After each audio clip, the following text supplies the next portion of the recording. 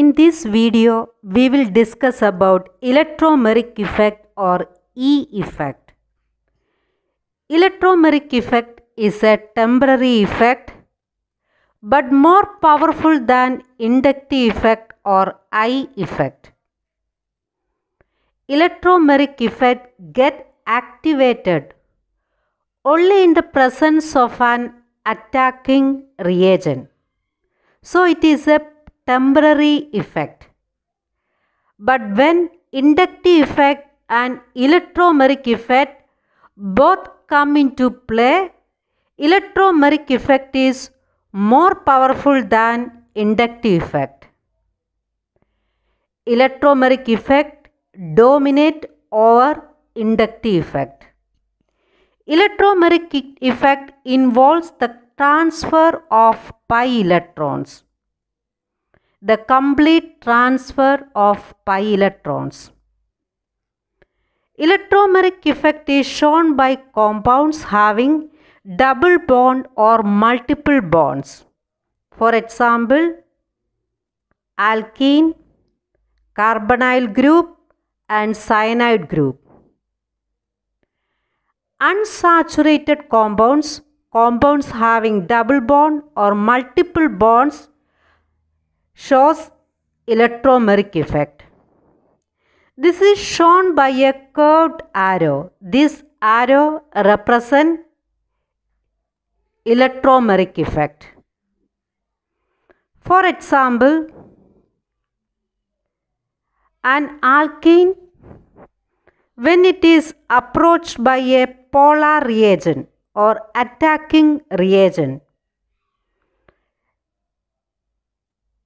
in alkene there is double bond. The double bond involve sigma and pi bonds. Due to the nature of pi bonding, the electrons involved are loosely bound and easily polarizable. When in the presence of an attacking reagent, the electrons of the pi bond are completely transferred to one of the constituent atom. If you number the carbon atoms, carbon 1, carbon 2, the pi electrons are transferred to carbon number 2 and carbon number 1, as it loses electrons, gain positive charge, and carbon number 2, as it gains electron, are converted to negatively charged ion. There is formation of charges, and this effect is called electromeric effect.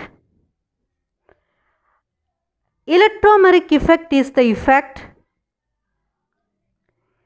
which involves the complete transfer of a shared pair of electrons to one of the atoms joined by a double bond or multiple bonds at the requirement of an attacking reagent. So this is a temporary effect. The effect come into play only in the presence of an attacking reagent. Attacking reagent can be an electrophile or nucleophile. Electrophiles are electron-loving and they are positively charged or can be neutral. Examples are H+, Cl+, Br+, R+, alkyl group, NO+, and NO2+. And nucleophiles are nucleus loving. They are negatively charged or neutral species. Examples: OH minus, Cl minus, Cn minus, NO2 minus and NH2 minus ions. There can be plus E effect or minus E effect, positive electromeric effect or negative electromeric effect. In positive electromeric effect, transfer of pi electrons towards the attacking reagent, and in negative electromeric effect, transfer of pi electrons away from attacking reagent. Let us see some examples. Positive electromeric effect: an alkene, when approached by an electrophile H plus ion, this is an electrophile carrying a positive charge. In the presence of this electrophile, the pi electrons of this bond are completely transferred to carbon number 2.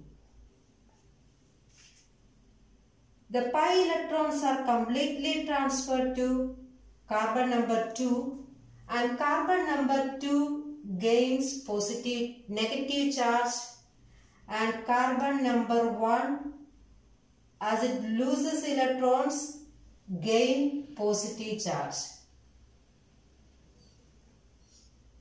The electrophile H plus, this is electron loving. The electrophile then attack or added to carbon number 2, which carries a negative charge. So we get this compound. And in minus E effect, negative electromeric effect, for example, a carbonyl group C double bond O, when a cyanide group is approached, the pi electrons are completely transferred to oxygen because oxygen is more electronegative. Oxygen carries a negative charge and carbon carries positive charge.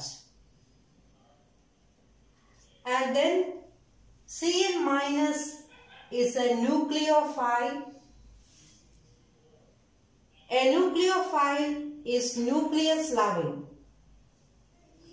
So it attacks carbon number 1. The pi electrons, the displacement of pi electrons is in this direction. So the nucleophile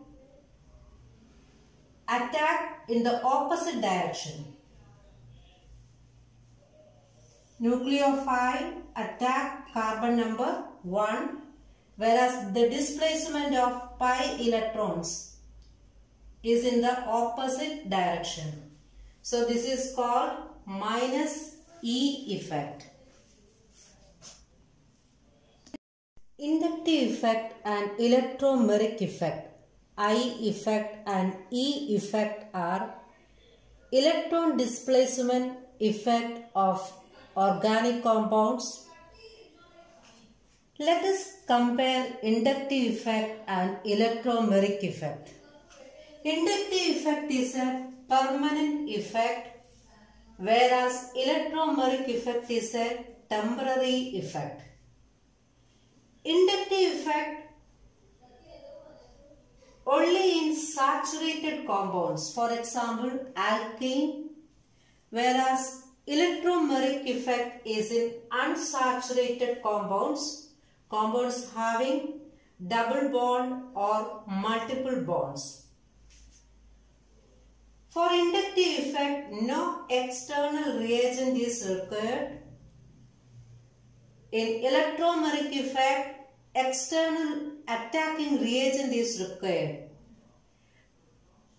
It takes place only in the presence of a polarizing reagent or attacking reagent. It can be an electrophile or a nucleophile. In inductive effect, partial separation of charges takes place. They gain a fractional negative charge and fractional positive charge.